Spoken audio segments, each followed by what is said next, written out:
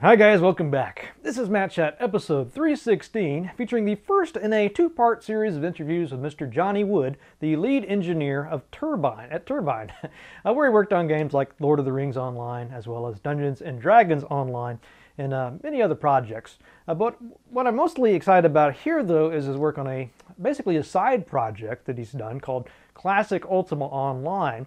This is a free program that lets you play the first 4 Ultima games in an online multiplayer format. It's really, really cool, and I know you guys would want to hear more about it. In this first part, we'll talk just about that Classic Ultima Online program. In the second one, we'll get more into his work at Turbine and what he thinks about the MMORPG scene. Lots of interesting stuff coming up. Anyway, we've got a lot to cover here, so without further ado, here's Johnny. Hi folks, I am here with Johnny Wood. Johnny is the lead engineer on the Dungeons and Dragons Online MMORPG, works at Turbine Incorporated. He's also the developer behind a project called Classic Ultima Online. This is a free online modern remake of the first 4 Ultimas using the Rum construction kit. As you can probably tell from the name, this is online with cool multiplayer capabilities and several other really neat features that I hope we can get into. How are you today, Johnny? I'm great. Thanks for having me. Before we get into the Classic Ultima Online, I was just wondering if you could talk a little bit about what it is about Ultima that got you so interested in developing something like this. Ultima would have to be probably the first RPG I ever played way back in 1985 on the Commodore 64. A friend of mine actually got the game, and at first I was very confused by the game. It was outside of everybody was. Outside of Atari 2600, it was the most complex video game I'd seen at the time, and I just had so many questions. I kept asking him, why? Well, first of all, why are you playing this game? It's weird. And what are you doing? Why are you walking around and talking to people? And once it kind of clicked and I got the gist of it all, I was just blown away by the scope of the world and everything. And I fell in love with the game. And years later, when I started programming and realized I could actually get into the industry, and I wanted a side project, just something I could try to recreate just to learn programming and everything. So that's what I picked. I actually thought it was a small game, and I had no idea of the real scope of the thing until I tried to emulate it. I was playing around with it earlier today, and I was able to log in without any problems. One thing I thought was cool was how you've got 3 different tile sets built into that. I was switching. I was having some fun looking at. I guess that's the latest one. That's the Ultima. What do they call that? The E or U7 or something like that project. The tile set. Are you talking about the tile set already in the game? Yeah, the default one looks really slick. I was wondering. Right. I'm not sure what version that is. That is actually a tile set created by a man named Josh Steele. It's just what I think most people call the VGA tile set.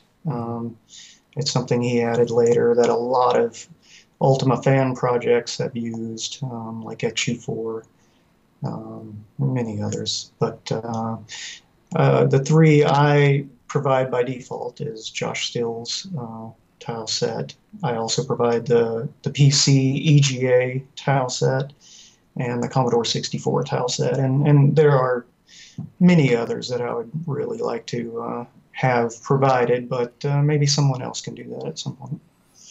So what would you say is the coolest innovations that you've added to the original Ultima game interface?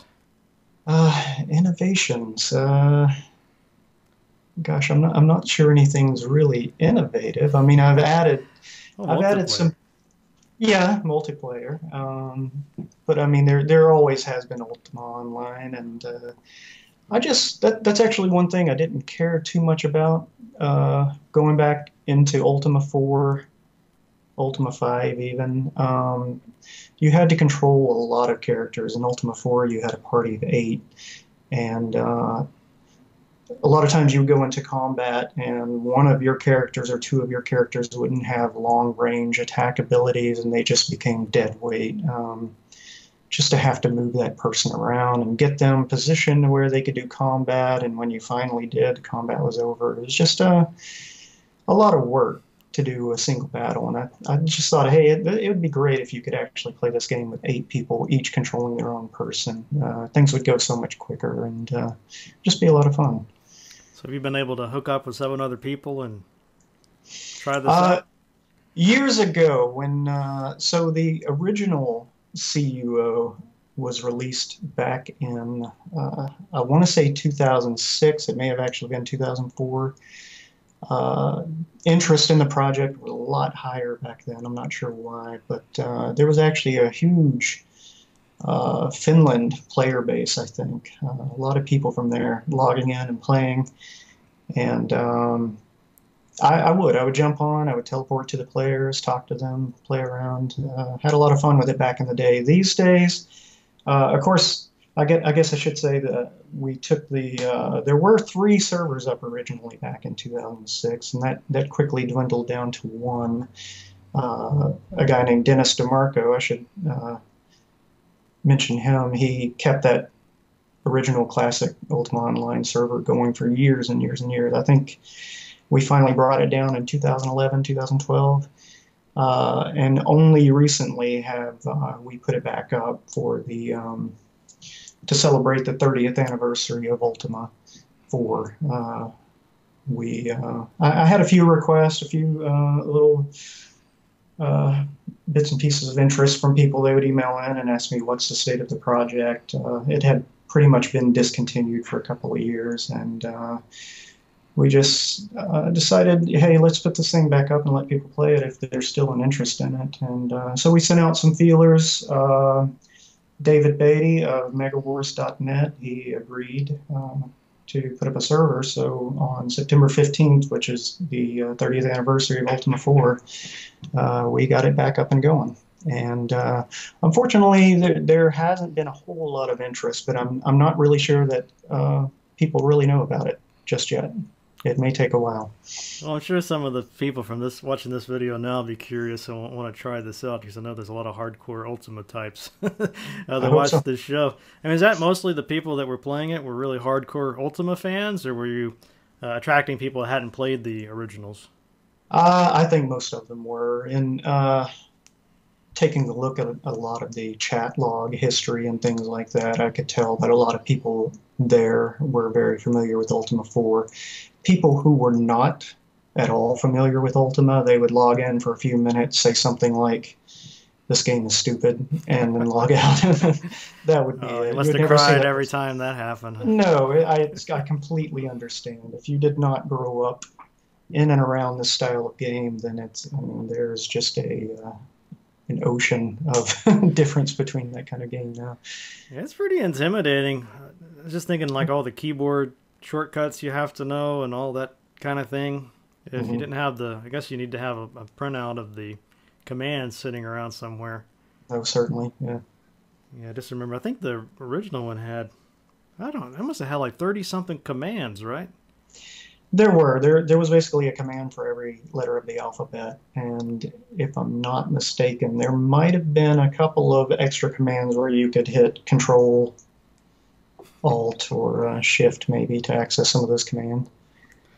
Well, it says here that some of the things that you've added are some diagonal movement and the ability to attack diagonally. How big of a difference does that make? Not much. There were a few places in the game where if you could have moved diagonally, you could cheat. You could get to areas where you weren't supposed to get to. We kind of had to go in and fill in some of those positions. But for the most part, it was just funny because in the original, you could not move diagonally or attack diagonally, but most of your enemies could. And that just seemed a bit unfair. Yeah. So I just thought, hey, that should definitely be added. I wonder what was up with that. Why did he design it that way, I wonder? I imagine it was a limitation of either the Apple II or Commodore 64. I mean, even modern PC games, you look down at your arrow keys and you've only got four of them. It's not like really set up for diagonal movement. If you use the numpad, certainly, which CUO actually supports, is it really prefers that you use the numpad for movement. And by the way, there was no mouse support or anything like that. I wanted to keep the experience as close to the original as I could, without, adding some new aspects, but at the same time, not getting carried away and making it a completely new game. Hmm. Yeah, I was gonna ask you about that actually, if there were plans to graft on some mouse controls, or at least maybe a screen that would pop up and show you the commands. Right. Yeah. Yeah. It's something I wanted to do. It's just something I never got around to, and I probably guess never will. it's kind of a moot point nowadays anyway, right? Because you can Right. just bring it up on a. Everybody's got multiple screens and everything. You can have Hmm. the manual up on the other side there. Sure. Uh, and also I noticed top-down dungeons. Hmm. So as I recall, I don't remember which one I switched to that, but weren't maybe I know the first one was it the fourth one? When did he switch to the? Did they all have those first-person dungeons, or when did they? Okay. So Ultima 4 had a mixture of those. So Okay, when you first went into a dungeon, it was a pseudo 3D style dungeon, and then you had up to 8 dungeon rooms per level. And when you went into a dungeon room, that would switch to a 2D combat screen, basically. So that was top down. And I believe, yeah, Ultima 5 was very much the same way. And I think Ultima 6 was the first that got completely rid of the 3D aspects.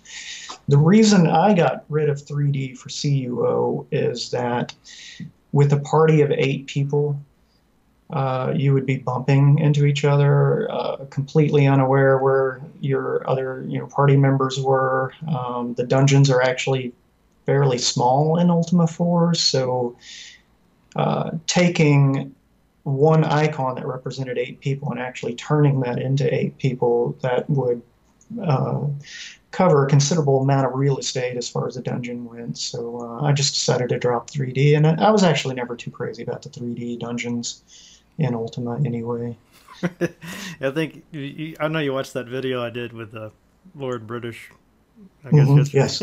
I feel like he was really proud of that achievement back on the. Yeah, and Was it it's a totally fine. Calibeth? I guess he did that right from the get go in Right, yeah. basic. I guess. I think most of his original work was in assembly language. Hmm. No, actually, I think he did mention BASIC, and then he moved to assembly. And then from there, I think it was C++.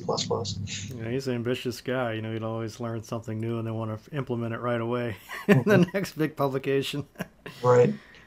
So notice you says you've added some new quests or mini quests. You know, did you feel like you were tampering with the greatness there? How do you feel about? Um, yeah, well, yeah, I was a little timid to begin with because like I said, I didn't want to change what I didn't have to about the game.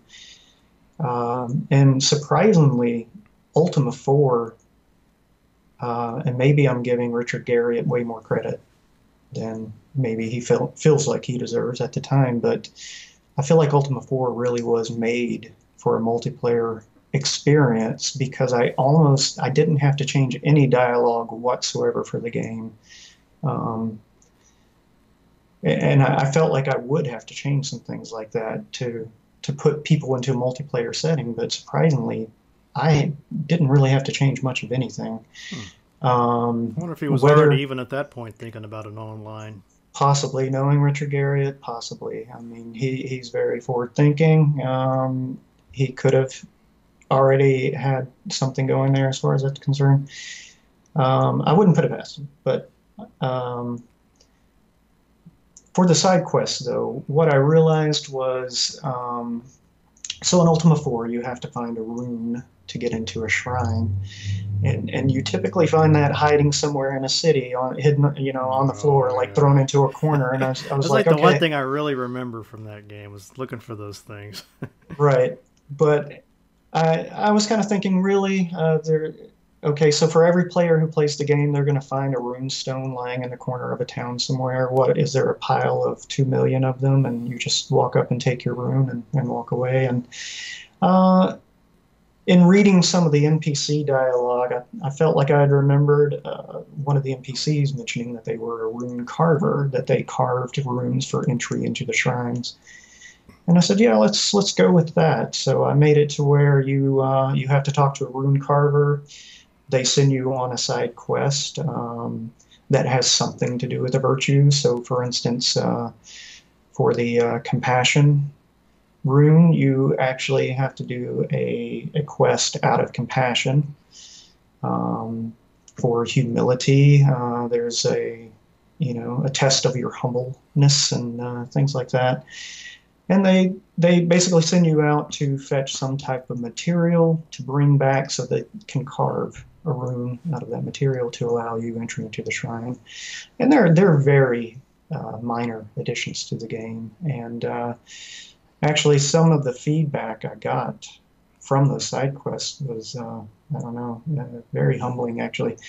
Um, some people said, wow, these add so much more to the virtue experience of the game, and they felt like the original game should have had something like that in it. So I was very pleased to hear that when I Yeah, did. it sounds like it's right in line with what should have been there. It doesn't seem in any way to be, Hmm. out of place or anything. Right. You ever had a Lord British or try this out or send you a Well, note? I don't know. I did meet Richard Garriott one evening. I worked at Midway Games, and he came along with a few other people to give a presentation at Midway. And his talk, of course, was about the virtue system, maybe some other things, if I'm not mistaken. He was actually working on Tabula Rasa at the time, but which I unfortunately never got to play. By the time I got around to wanting to give it a shot, it was gone already, unfortunately. But I actually enjoyed that game. I was yeah, surprised it just went away so quickly. I hate that games like that can just suddenly disappear and be gone forever now.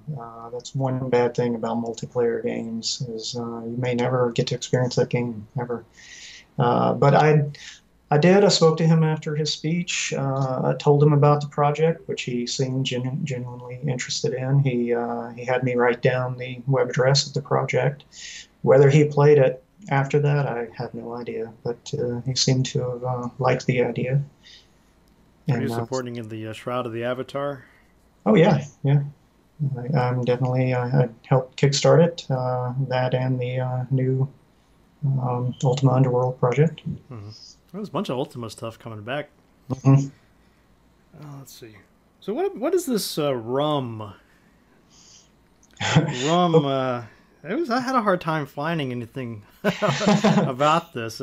That's probably because I doubt any of it exists online. That was actually a framework I was trying to build. If you recall the Adventure Construction set on Commodore Oh well. 64, my goal was to provide something like that, but updated for modern times, of course. And what I had hoped it would be was a go-to framework for anyone looking to create or recreate any type of classic RPG, be it tile-based, roguelike, or MUD. And that's actually what RUM stands for, roguelike slash Ultima slash MUD.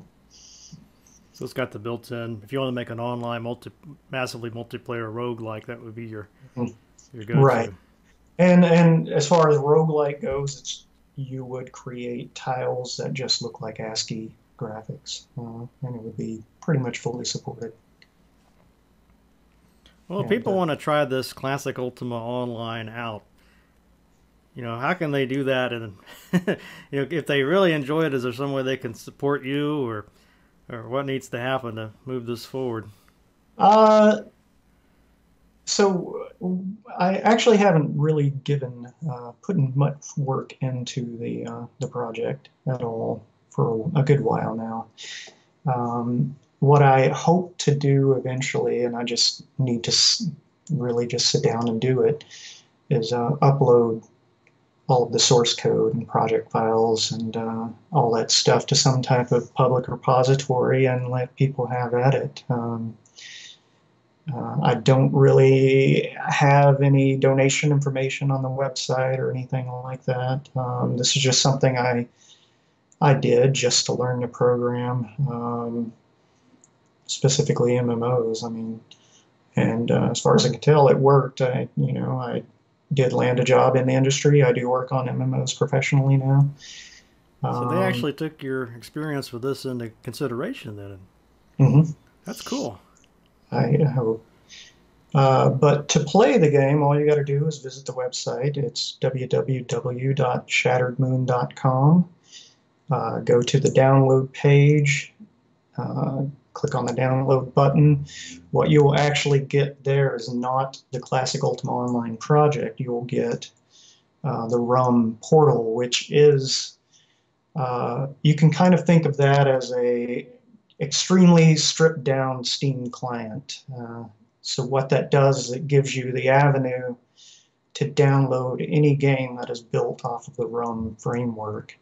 And of course, seeing as how RUM's really not available, there is only the Classic Ultima Online project you can download. But once you click on that icon and download the game, then it'll move the Classic Ultima Online from the available section to the downloaded section, and all you got to do from there on out is click on that to launch the game.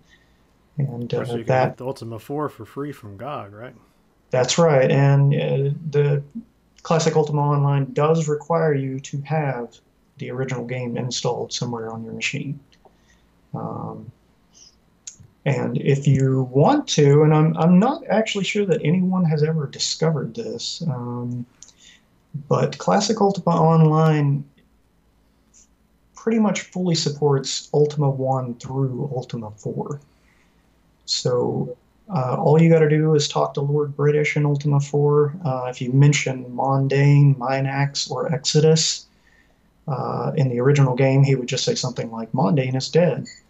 But in this version, he will say Mondain is dead. Would you like to hear the tale? And, Oh, if you say yes, then your game will transition to Ultima 1 mode, for instance, and you can play fully through Ultima 1 with friends, Ultima 2, Ultima 3, and there are some, like I did with Ultima 4, there are some minor differences, but for the most part, it's Ultima 1 through 4 as you know it. that just sounds awesome to me. So somebody could get a group of friends together and play through the whole Ultima all the way up through the fourth game. Up through 4. Then I mean, if someone, and I think it would be awesome if someone did this, but someone could go in and add Ultima 5, and what I'd really, really love to see is a tile-based Ultima 6, 7, 8. I think that would be great to see something like that made with the legacy style Ultima look rather than isometric tile set. Uh, what I was actually really hoping to see was Linux support, Mac support, mobile support would be awesome. I think the RUM framework is set up to be extremely portable. I made sure absolutely every third-party API or SDK that I used had some type of universal support. Um, I would like to see more tile sets added. There's a tile set from what's called FM Towns. I would love to see that in the game. Oh yeah, it's a Japanese machine, right? Right. Josh Steele recently published another tile set that he had finished about, I don't know, I think there's about 80 to 90% of it he had completed. I think it'd be great to see that in the game. Just general improvements, adding mouse support actually would be awesome. Maybe some on-screen help and things like that, because it is a bit of a hurdle for someone to get into the game. I actually see a lot of downloads for the game, but nowhere near the equivalent amount of people playing the game. So I think a lot of people never make it past creating an account and getting into the game because maybe they just do not understand the interface.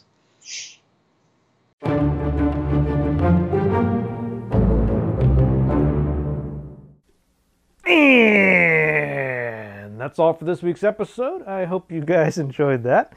I should be back next week with the part 2 of this interview. We'll get into Johnny's work at Turbine and lots of cool insider information about those MMOs that he's worked on there. So stay tuned. Lots of really interesting stuff coming up. As always, I want to thank you very, very much for your support of the show and what we do here at Matt Chat. Really means a lot to me, guys. And if you want to be a patron of the show, it only costs $1 per episode, and you'll really be stepping up to the plate and helping to keep these interviews and episodes coming. So thank you one and all. I want to say a special shout out to new patron Harri Jokinen. I think that's probably not how you pronounce his last name, but I'm sorry, Harri. Anyway, not only is Harri a patron of this show, but he's actually doing his own Patreon project, Patreon-funded project. It's an action RPG called Neurotron. It looks really interesting, and I'll post a link to this in the show notes if you would like to go check it out. So thank you very much, Harri. All right, what about that news from the Matt Cave?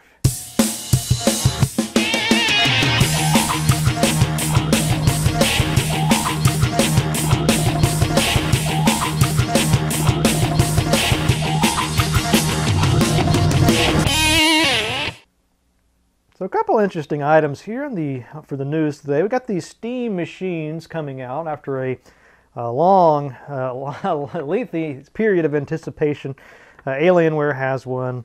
That's probably the one that's getting the most attention, but there's also a couple other units. The Zotac Indian Steam machine. It looks like the reviews that I have been finding weren't all that enthused. Seems to have kind of a mixed reception for various reasons. I haven't got a chance to play around with one, so I was going to ask you guys, if any of you guys have one of these Steam machines, I'd really like to hear your thoughts on it. So please mention that in the comment section and let me know what you think about your Steam machine. Of course, the other big game news item is Fallout 4. I've already put 15 or so hours into it, really enjoying it. I've had a few little problems with the graphics. Not sure if that's because it's their fault or something on my end, but other than that, been having a lot of fun with that. I think if you like the Fallout 3 game, you'd probably like this one too. Although I don't feel like I've played it enough to really have much to say about how well the story holds up compared to New Vegas or anything like that. But I'll just say this, I'm having fun with it so far and looking forward to getting more into it. So anyway, my favorite bit of news, though, have to be ancient rats the size of dogs. You guys know me pretty well because I got 2 or 3 people that sent this in to me. So basically, as far as I can see from reading these pieces, there's a giant rat. It's a real thing, and it lived alongside humans. It lived or coexisted at the same time, I guess I should say.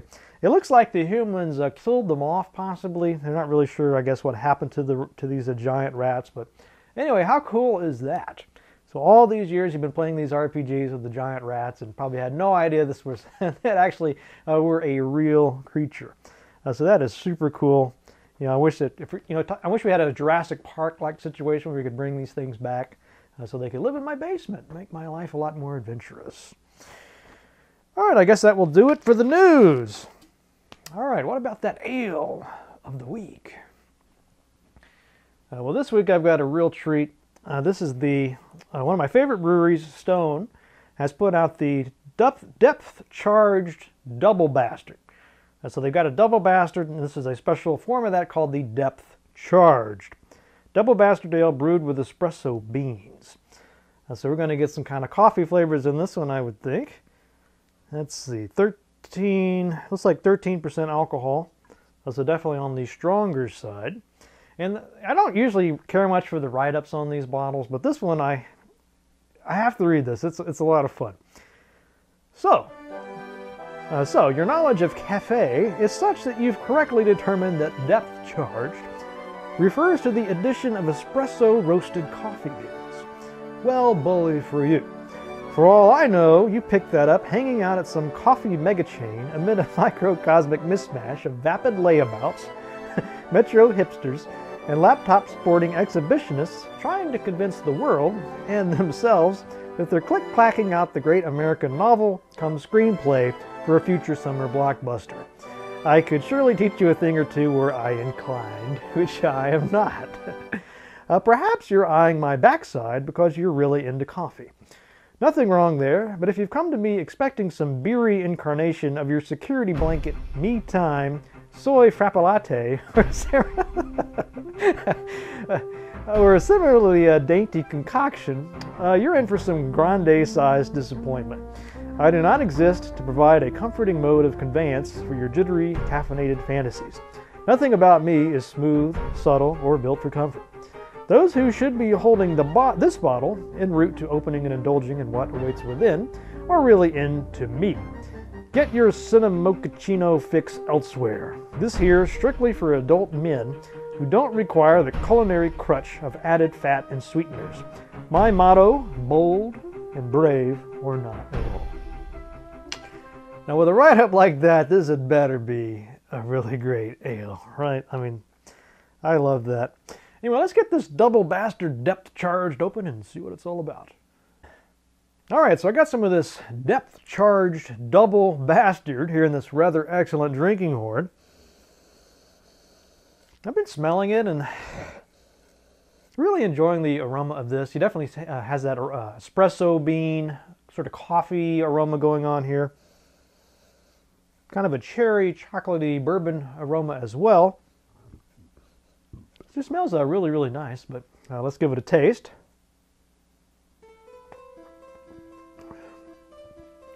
You definitely taste that espresso. I mean, that's the first thing that really just jumps out at you. The aftertaste, you get sort of a cherry, bourbon-like quality, a little bit of a smoky flavor there. It's quite nice, quite smooth.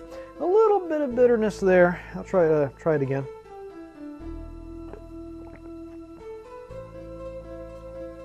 It's almost like you just grabbed a handful of those chocolate espresso beans and just chewed them up real quick and swallowed it. And, you get a lot of that sort of flavor, followed by kind of a slightly bitter bourbon-like quality, kind of a scotch-like taste to that. Quite nice, actually. I'll try it one more time. Yeah, I mean, if you like the coffee, the espresso taste, I guess you'd really, really like this one. I gotta say though, I'm kind of leaning more towards just their regular double bastard, which is one of my favorites, but if you want that extra espresso element, this would be right up your alley. They didn't overdo it, and it balances out quite nice. So I think I'm going to go 5 out of 5 drinking horns on this. Normally don't go for these sort of coffee beers, but this is one of the best ones I've had. So if you see this double charged or depth charged double bastard, go ahead and pick it up. I think you will enjoy it. All right, so let's wrap this up with a quotation. And of course, thinking about Ultima, you're always thinking about the virtues. And I found a quote here by Confucius, who I believe Lord British actually told me that he was a fan of, had read a lot of his work. Anyway, it goes something like this. And it sounds like something you'd see in the Ultima games as well. Anyway, the superior man thinks always of virtue. The common man thinks always of comfort. So see you guys next week.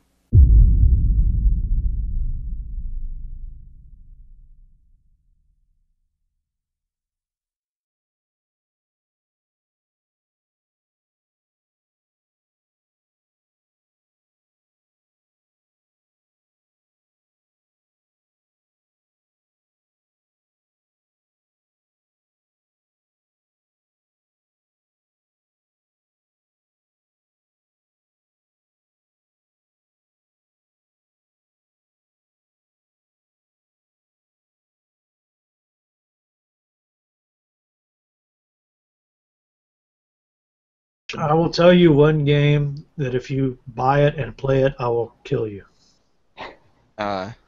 Pools of Radiance, Ruins of Myth-Draenor. You don't have to kill him, Matt. He'll die from playing it. Do not play this game. Do not be fooled by the Pool of Radiance title. This is a catastrophe game. I mean, you will hate yourself. You will... Okay, great. You will despise life if you play this. It's terrible. It is awful, awful bad. It actually could possibly delete your hard drive.